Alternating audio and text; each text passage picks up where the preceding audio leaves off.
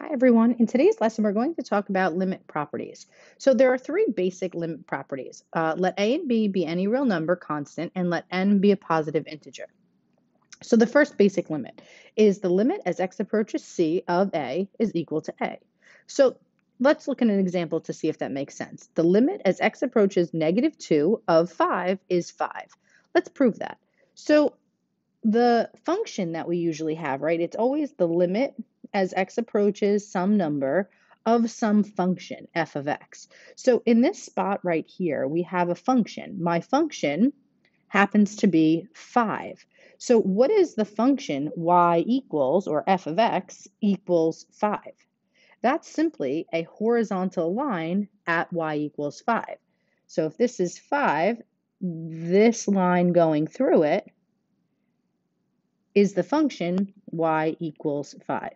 So it makes sense that when x is -2, right, we have to check the limit from the left and the limit from the right because there is no plus or minus. We're going to say, okay, if there's a closed circle here, even though it doesn't say it, right, the line is made up of all these closed circles, the limit from the left and the limit from the right approach the same value, which will be 5. So pretty much any constant will have the limit value be the same. So example number 2, I'd love for you guys to try an example. So you guys try one, make it up, and see if it works. All right, let's try example number 2.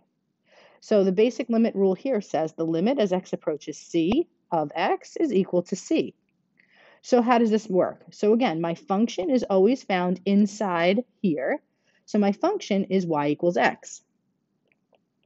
And we know that that's just the line with a slope of 1 that goes through the origin. This is the line y equals x. So I want to find what's happening at x equals 4. So let's say this is 4. So when x is 4, there's some closed circle here that's going to approach some sort of y value. And we see that the limit from the left and the limit from the right equal that same y value. So all we would have to do, honestly, is just see that it's 1 for 1, right? If y is equal to x and x is 4, then y is 4. So 4. Again, you try, do another example here. We'll check those tomorrow. And last but not least is the rule here that says the limit as x approaches a number of x to the n is equal to c to the n. So what do I mean by that? Let's use here. The limit as x approaches 2 of x to the third is simply 2 to the third. So again, my function that I'm dealing with is this guy in here. So we're dealing with y equals x to the third.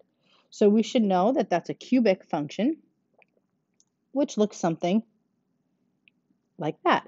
And I want to know what's happening at x equals 2. Again, when we go up to the curve, there'll be a closed circle there. So the limit from the left and the limit from the right are equal, and they'll be equal to the same y value. So when x is 2, 2 to the third, you could even say 8, is going to be my y value. So here, my y value is 8. So you could even say that that's 8 as well if you want to keep going. Now, why don't you try to see if you can use another example similar to this, and we could try going over those in class tomorrow. All right, let's go on to the next page. So there actually are more advanced limit properties, and here they are. There's 1, 2, 3, 4, 5, 6 of them. And they basically say the limit of a sum is equal to the limit of the first function plus the limit of the second function. So I basically put up here that the limit as x approaches c of f of x is L, and the limit as x approaches c of g of x, this should read, please change that, is M. So if I'm taking the limit of this entire sum, I could break it up into two parts. I can take the limit of f of x as x approaches c, and take the limit of g of x as x approaches c, and then add those two separate limits together.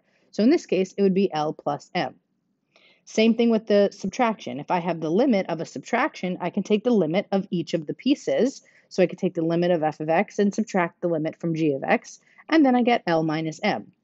So this is your sum, this is your difference, this is your multiplication. I'm taking the limit as we're taking a number times a function.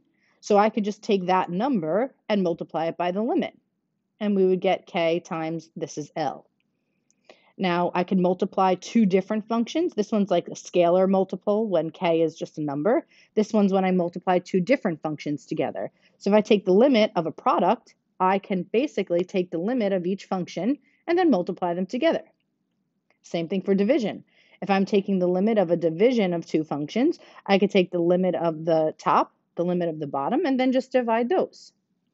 And then last but not least, if I have the limit of a function being raised to a power, I can take the limit of the function, then raise it to the power, right? I could just switch the order because exponent properties say that multiplication is commutative. So let's put all of this into practice. So I'm going to do example 1 with you. It says, use the graphs of f of x and g of x below to evaluate these three limits. So I want to find the limit as x approaches 1 of this sum. So what I can do is I can take the limit as x approaches 1 of f of x, then I can add that to the limit as x approaches 1 of g of x. So we're going to look graphically now for each of them. So the limit as x approaches 1 of f of x. Notice that there's no plus or minus, so we have to check from the left and the right. So here's 1. So the limit from the left and the limit from the right both equal 2. So this is 2 plus. And over here, we're going to do the same thing. We're going to take the limit as x approaches 1 of g of x. So here's your g of x function. We're going to take the limit from the left and the limit from the right. They approach the same y value, this case 0. So 2 plus 0 gives me 2. Sorry, I didn't leave much space here. Same thing for b. So for b, I'll do the work for b down here.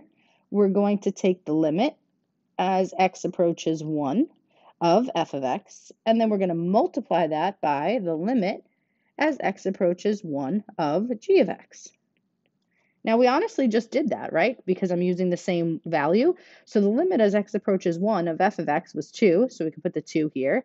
And the limit of g of x as x approaches 1 is 0. So we're just going to do now here 2 times 0, which gives me 0. And then here, I'm not going to write it out because I'm kind of out of room. We're going to do the two things separately. So we take the limit as x approaches 1 of f of x and divide that by the limit as x approaches 1 of g of x. So in this case, 2 divided by 0, which is undefined. You are not allowed to divide by 0. Okay, so let's take a look at example 2. Basically, I'm asking you to evaluate all of these limits given these conditions. And I actually realized that I'm missing one, so I'm just going to add another condition. And we'll say the limit as x approaches 1 of f of x is equal to negative 2. So basically, I want you to use the properties to rewrite each of these. So in the first one, we have the limit as x approaches 1 of some sum. I want you to start this one off by breaking it up. So you know that we can break this up as the limit as x approaches 1 of f of x plus the limit as x approaches 1 of g of x. And then I want you to keep going using the information that they give you. The limit as x approaches 1 of f of x is here, which is negative 2. So we're going to put that next. And then we're going to add it to the limit as x approaches 1 of g of x, which is negative 4. So negative 2 plus negative 4 is negative 6. So that limit of the sum is negative 6. So this is really the work that I need you to show. If you need help with the limit breakdowns, you can look up here, and this is how they all break down. So take a minute now, try to see if you can finish these, and we will start class off tomorrow by going over these. All right, have a good night.